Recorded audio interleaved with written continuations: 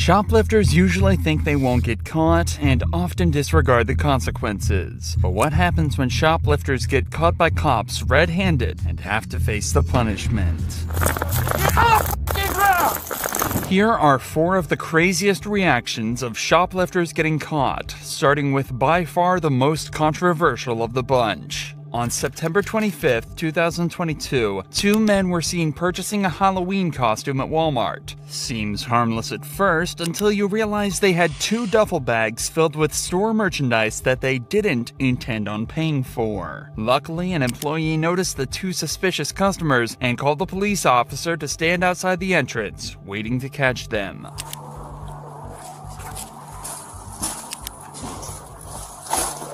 How's it going? We can go in here and talk. We're gonna walk in there. Stop. Do it.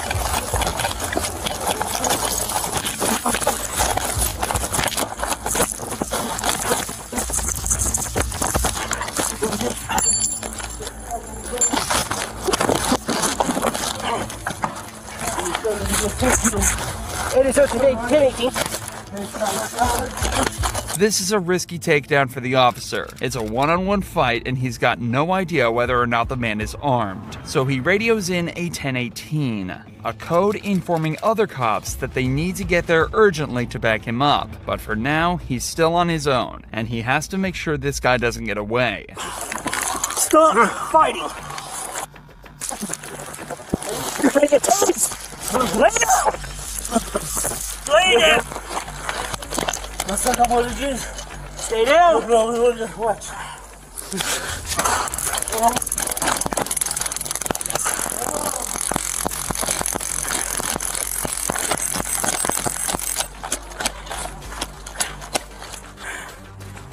Unfortunately, the cop completely misses the taser, and the suspect is able to run away and escape through a back exit. But not before a backup unit arrives just in time to spot him sprinting away outside.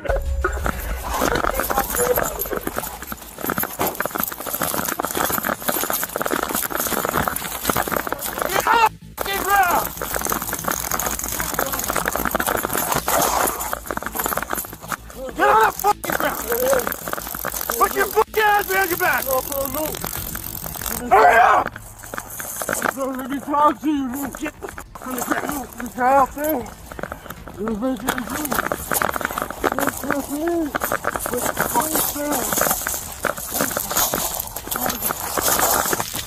You! Listen. 19-7. Mainly on the west side of Walmart. Hey, look. This cop has a better time of taking down and restraining the suspect and manages to get him on the ground and in cuffs. But remember, this guy wasn't alone, and the cop's attention was now turned to finding the other man seen on the security footage. Conveniently though, they wouldn't have to look far. Man, you said you were walking your friends. Take off. I know, call my girlfriend. Take off. You've been following back and forth with this guy. Go. I know you're with him. Keys. Leave. Okay, I pay for my shit. I got money in my fucking pocket. Leave. Alright. You can walk around and away. Touch me too, bitch. What's wrong with you? I'm calling my girlfriend to get his car keys. He was with him. That's why. I take that one thing and then he decided to take off with all the stuff. You need to walk away from me, man. You need to go. I'm waiting for my girlfriend, man. You staying right with me everywhere I go. No, I'm fucking going this way, motherfucker. Get my girlfriend for the car keys. What's wrong with you, man? You want him in the store? You want him in the store? No, it's trespassing. Just come outside because you're going to make a bit. Why? Because we're done with you. Hey, look, I'm calling my girlfriend. Hey, look, I'll resist, man. Look. Come on the ground. Rosario, they got me right here in the front. They're handcuffing me too. I'm going to grab this car key. I'm running outside. Okay, we're running outside because they're handcuffing me. for no reason. You can pretty much guess what happens from here. They detain the man, tell his girlfriend what's happening, have a short argument with her, and then take the man back to a patrol vehicle. On a search of the man's pockets, a collection of pills and powders were found on him and confiscated. Both men were hit with a felony shoplifting charge, as well as a conspiracy to shoplift, while the other guy was also hit with another 2 drug trafficking charges. However, on the 21st of November of the same year, all charges were dropped against both suspects. A disappointing ending for sure, but this next shoplifting case has a much more satisfying conclusion, but not for the reason you may expect. Hi, ma'am. Do you have stuff in your coat right now? No. No? Okay. Employees said they saw you stuff from your basket into your jacket. No, I just went and I just put all my stuff back because I was supposed to meet my other half here and he never showed up. I just tried calling him, actually. Okay, so if we search your jacket, we're not going to find any items? No. I'll give you an opportunity right now to take everything out. But it's going to be your one and only opportunity. If you take everything out right now, we won't even press charges. We'll just give you no trespass. I think that's a fair deal. Okay, fine. I have a hat and gloves. All right, there we go.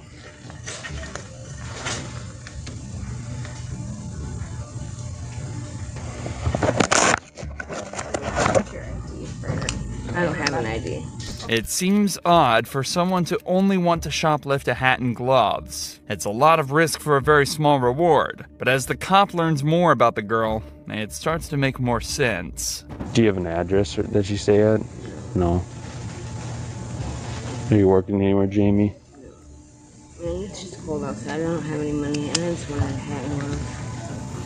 It turns out this girl is homeless and has no money to buy anything to keep her warm for the coming winter. Unfortunately, this is a genuine problem that a massive amount of people face in countries all over the world, and a lot of people come to the conclusion that their only option is to steal what they need to survive. After all, if the consequence is a warm place to stay and a couple free meals, what's there to lose? Getting caught like this and being told they're not going to press charges is essentially the worst case scenario for her. Or that was until the officer decided to do this.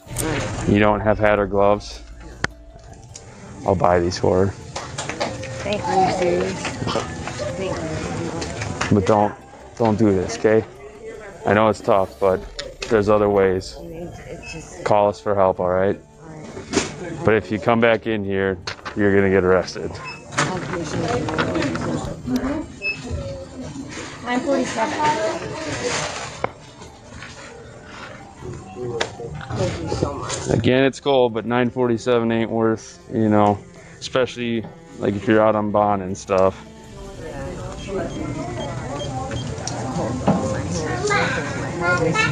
The ears are cold. I get It's it. not an excuse, but like... I get it. But call us for help. We have resources we can help you out with. Every contact with us doesn't have to be a bad thing. All right. Do you guys need anything else from us? No, thank you. Okay. Sounds good. No charges were pressed against the girl, and the police department applauded the officer for acting with true compassion. He dealt with this situation perfectly, something that can't be said of the officers in this next case. Get out of the car now! Get out of the car! In 2015, police pulled over a woman who was caught on CCTV shoplifting from a Walmart. But after a short talk with the cops, it's clear she had no intention of sticking around. Step out here. Do you have any weapons on you or anything like that? I don't have weapons.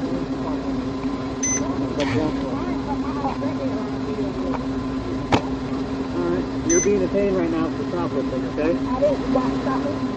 Listen, I'm explaining it to you right now. You're being detained for shoplifting, so we're going to talk about it, alright? Come out the door with you. Okay, did you conceal merchandise inside the store? Yeah, I wanted to post too. After explaining what it is they're being charged with, the cops let one of the women back into her car to grab something. However, they seem to forget she still had her keys on her. This can only end one way. Ma'am, turn out the car! Get out of the car! Back up, back up! Back up! Back up, put in park! Put in park! Put in park!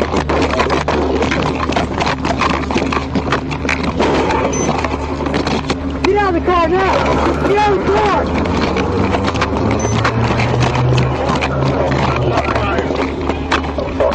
Somehow these cops allowed her to get into the driver's seat, put the keys into the ignition, and then simply drive away after ramming into one of their patrol vehicles. It's an impressive amount of negligence, but they can't stand around wondering how it all happened. They've got to give chase as soon as they possibly can.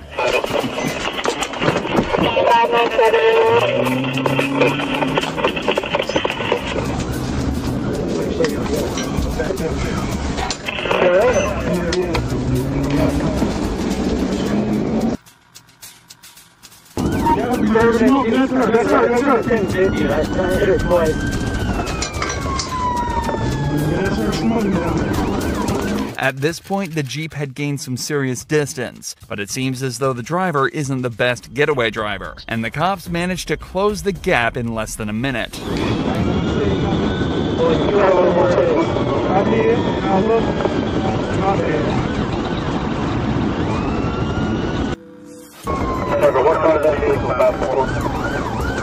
Okay, I saw the battery tires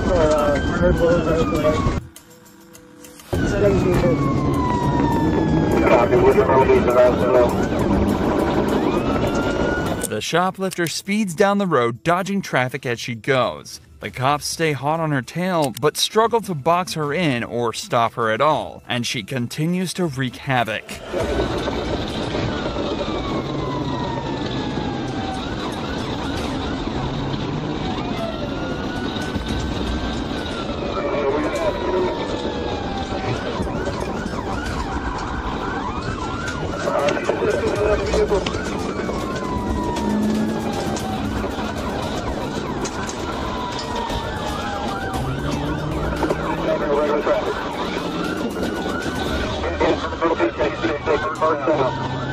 Along with the use of a spike strip from the cops, all of this reckless driving has taken a toll on her car. It's driving slanted, there's parts of it hanging off, and her tires are literally starting to fall apart. As the chase goes on, it starts to get slower and slower, until eventually, it stops completely.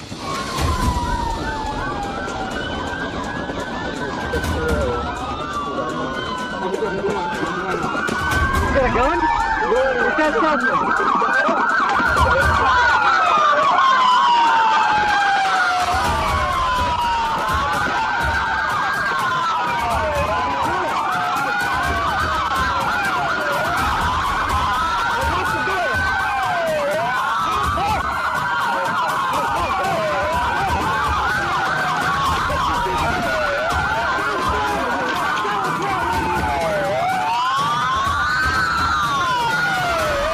You have to wonder how anything that occurred in a Walmart warrants this level of escalation. Nevertheless, the shoplifter is finally removed from the vehicle and put in handcuffs, putting an end to her rather spontaneous reign of terror. It was later discovered that she'd shoplifted over $2,000 worth of goods, a felony, but definitely nothing worth the charges she was hit with after her escape. She was sentenced to criminal conspiracy, assault and battery in the first degree, hit and run, and of course, shoplifting. She was sentenced to 7 years in prison. For such a small crime, things got out of hand very quickly. But what happens when thieves start taking things to the next level? Well, that's what happened in this next case, when an employee started to steal huge amounts from her workplace. The business owner had been told during an audit that over $25,000 had gone missing and was unaccounted for. Around the same time, one of her employees had just purchased a new car and had frequently been coming into work with new designer bags and clothes. It didn't take a genius to figure out who the prime suspect was. I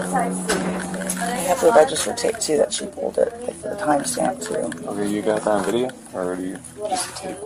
I just have me on video, but not her on video doing it. But I have the time that she went overtime. Yeah, of course. What's your phone number? Excuse me, ma'am. 917? She's on the phone for customer. Hello. Hey, Hi. how you doing? Good, how are you? Casper Police Department. Yeah. The reason why I'm here today is because we got a call in reference to something. I was wondering if we could talk to you for a second. Okay? Yeah, of course. Is there somewhere we can talk to her? If you want to privately, you can just go in the back. Yeah, you can go ahead and show us. So, first question is, can you guess why we're here? I was accused of stealing money at a party. That was it. Unfortunately, the cops aren't here about a small dispute at a party, but it does confirm to them that this is probably the person they're looking for. Oftentimes, if someone feels comfortable stealing in one situation, they're much more likely to be okay with doing it in a much more serious setting. This doesn't necessarily mean they're a kleptomaniac, as these people often steal for no other reason than to please their own desires, but regardless, the cops are fairly certain this is who they need to talk to. Tell us about you. All I was doing was trying to look for a tampon. I thought I started my period, and I had moved this girl's bag. I only paid her back because I didn't want anything to happen. I didn't want it to be put on me because I'm not that kind of person. I understand. We appreciate it, but that's not necessarily why we're here today. We're here because you're being accused of theft. However, the theft is not in regards to that part. It's in regards to something that's happened here today. Okay. So, you have a manager who advised us that, well, not manager, you have one of your other co-workers who advised us that they left a certain amount of dollars, very identifying marks on that. And you were the only person who stood. Okay. So, She also has the receipts of the opening of when the drawer was opened, what exact time. Okay. Where we're at right now is I can't promise you anything, but for me, and I'm sure Officer Ferrer, same thing, honesty is the best policy. Okay, so could you tell us anything about that? I did do it. I'm having some issues with money right now. That ended up being a lot easier than the cops had expected. The managers had collected a substantial amount of evidence on her, including marking a number of bills in the cash register and later finding them in the girl's possession. The girl has obviously realized that she's been caught red-handed and figures there's no way out. However, now we get to watch her try and explain this all away. I just bought off a new car, so I haven't been working lately. I will admit to that, so... Was it just today, or has it been in the past? It was today, and then I've done it in the past before, but never large amounts. How much would you say? Probably That's why we walked up to the back. 300 maybe was the most beforehand. It's in my bag. Okay, can I go through that bag? Yes, sir. Alright, do you mind coming over here for me? Just to identify. There's one J, there's my J's. There's another J here. This is the only J, but I'll get you the serial number. That's a J. Yes, ma'am. The bills in her purse have both the same markings and serial numbers to those recorded by the manager. Can she have a seat for a minute? Of course. Can she have a seat? Okay. You want to press charges? Yes, I do. And Because I added it up as $1,000 that's been going on. You're breaking my freaking heart. I have the documentation in my car. I wasn't prepared to turn it over because I was trying to rule it out. But I'll show you what I was preparing for my insurance company. Okay, let's see that. It's well over what she has here. I was hoping she would show it all, what you took this morning, and you didn't. So, no, I'm let's make it not contentious. Look at all of it. You can have it. And that 22,000 doesn't calculate the No, because I didn't know it was going to. I actually came in because I was planning on just interviewing her. Right. She was not originally who I thought it was going to be. I was very shocked. I got it down to just, I ruled out everybody but her and another girl. Yeah. And I actually just thought it was the other girl, to be honest. I'm not going to lie to you. But now looking at all this evidence and the time clocks when she was here, it all lines up. Makes sense. Do you recollect any of those things? How much do you think you've taken over the years? It's just this year, by the way. Just this it's year. just this year. How many? The evidence the manager had collected shows that over $22,000 had completely disappeared, and given the several extravagant purchases the girl had made that year, it's not hard to assume that the figure is fairly accurate. The police decide to put her in handcuffs and take her back to custody, where she was charged with theft, placed on a year of probation, and ordered to pay back a total sum of $20,000 to the company.